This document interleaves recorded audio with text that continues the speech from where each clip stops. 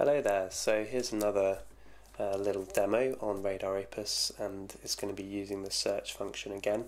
But before we go into that, I just thought I'd show you a couple of other things. So I find it useful to get rid of these toolbars at the top so that I have a bit more space on my screen, and you can do that by right clicking at the top and deselecting each one, and then voila, you'll have a bit more space.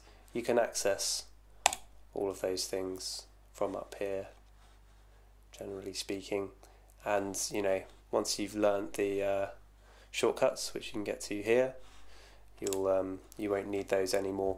So it's up to you. You can get them back at any time by right clicking and selecting them again there. So using this search technique, I want to view all documents in one list. Basically we're going to be searching not just in the repertory but also in the Materia Medica and the journals and the Provings, just everything, and we can use exactly the language that the patient has used, because we're not trying to convert it into a rubric. So that can be really useful. So let's just start typing. Once you've finished the word, you can either press enter twice, or you can just press tab, and if you click on these drop down arrows here, it should give you some options here, and you can select some of those, okay, just to refine the search a bit more, make sure that it gets what you want. Okay, so those must be ones that I've done recently and it's remembered what I wanted, so that's pretty cool, it does that. So you've got to remember to click on words and select within 4 words or something, so that it's looking for them together essentially. And up here you need to select all documents, and away it goes. So this can take a little bit of time because it's searching through your whole library, so it kind of depends on how fast your computer is. So as we've got all the documents in one list, we can just scroll down and see what we've got there. So I draw your attention up here to this button, and that extracts so you can see it as a graph.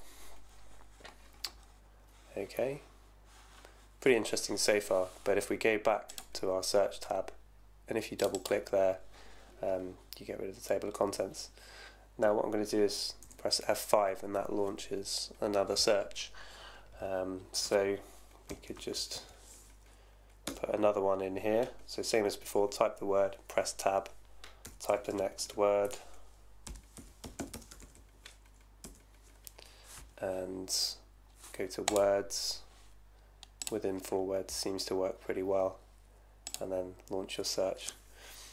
And again, if there are lots of documents, it can take a while. There we go, it's doing it quite quickly, which is nice. So now I just hit the extraction button again, and I get both of the results together. And it's, you can also click on a remedy and it will launch you a new search for that remedy plus the other 2 searches we've got going on, and it will show you all the ones with the remedy lycopodium there. Just going to get rid of that for now and put in another search here. Just keep going with it and see what we get at the end. Okay, just one word for this one, and launch search and hit the extraction button.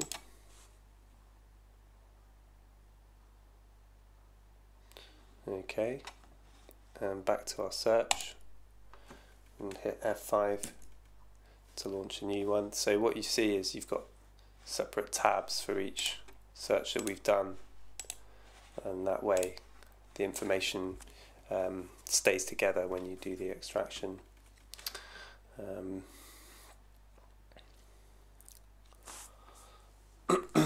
So let's try another one.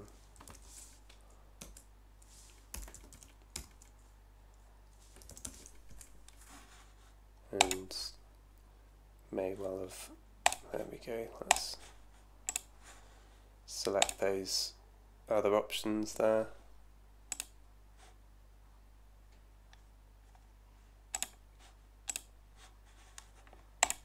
Okay, and now I forgot to do something there, so that was good.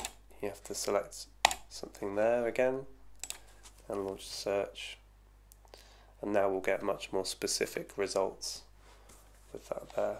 And extraction,